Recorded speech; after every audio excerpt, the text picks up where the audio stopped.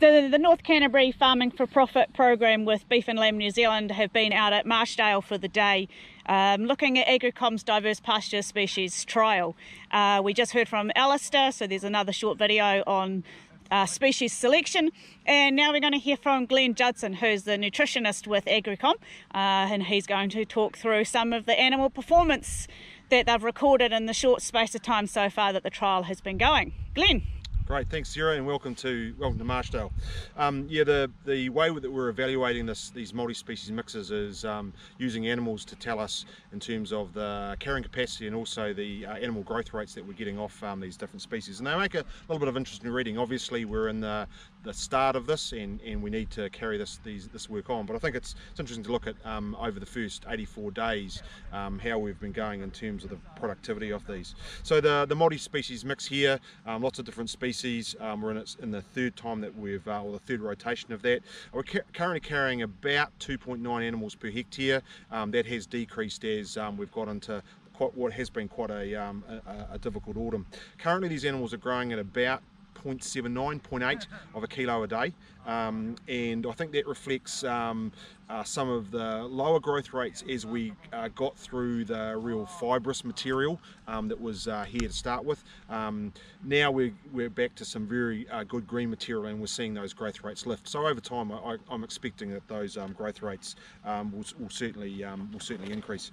The 50-year-old pasture, that's been stocked at about 1.7, so again quite short shoulders, and particularly under the autumn that we've had to destock that over time as the growth rates of that pasture have gone down. They are currently still doing 0.71 in terms of kilograms per day, so still useful, but probably at the lower end of the performance that we've got over those 84 days. The cocksfoot that we've been grazing on a lax rotation with high pre-grazing covers and leaving quite a lot behind. They've been stocked at 2.4, but they've been averaging 1.1 kilos a day. And I think one of the reasons that's the case is that we do have quite a good red clover and lucerne content there, so some good legume content, and they've been growing quite well.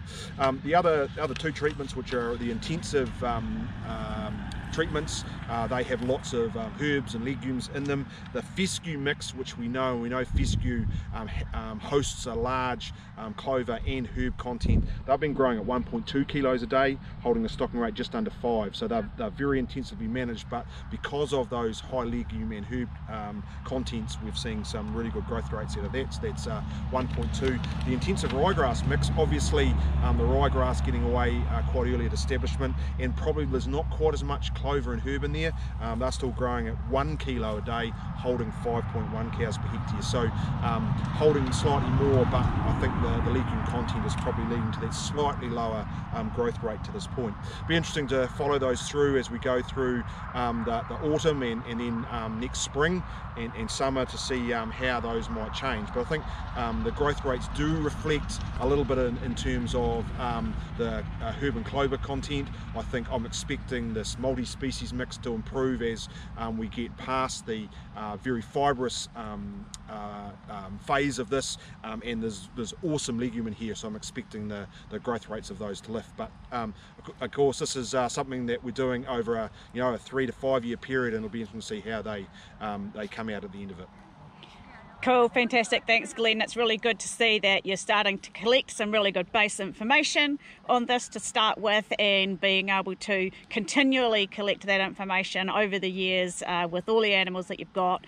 Will be great to see the results, how they go, because of course animals are the ones that show the true worth of the product that we put into the ground, because they turn out our product out the gate.